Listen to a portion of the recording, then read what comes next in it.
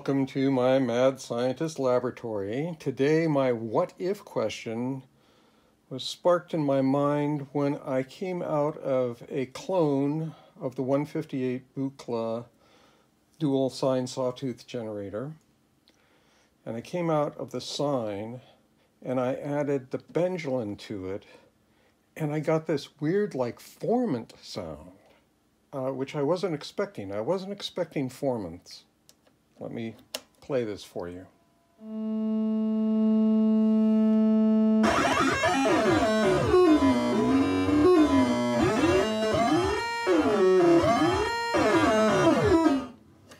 So you can hear those little formants.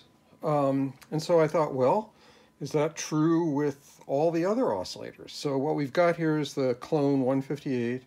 We have clone of the 259. We have a 261E, a 259E, and over here is the Eurorack 158.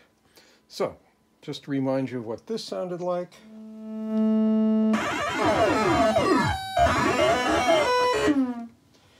Now I'm going to come out of the triangle wave. That's the closest I can get on the mod oscillator side of the 259. And I'm going into keyboard, which is probably very similar to just going into the, since the 158 doesn't have attenuation. So keyboard.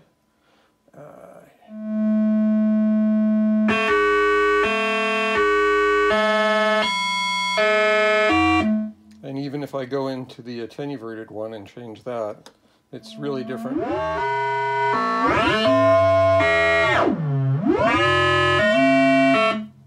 Okay, now the sine wave out of the principal oscillator.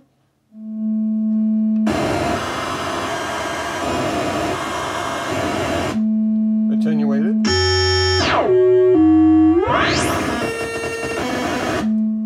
Yeah, okay, interesting. Out of the 261 sine wave.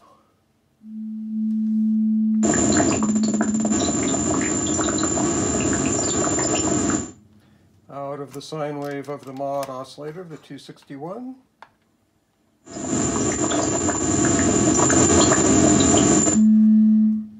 Out of the 259E principal.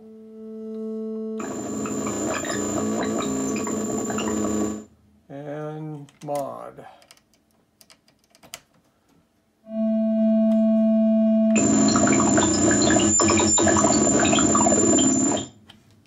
Fascinating how these are all different. I'm sure there's, I'm guessing it's all different circuitry. I'm not technical, I'm empirical. So you're getting to watch my empirical what ifs. So just to remind us where we came from, back to the 158 clone.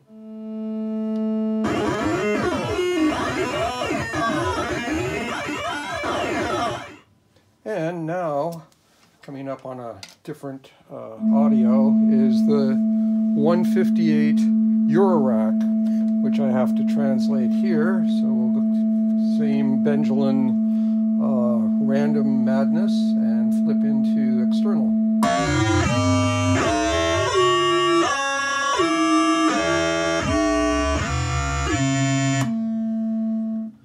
So we still get that sort of formant thing going there.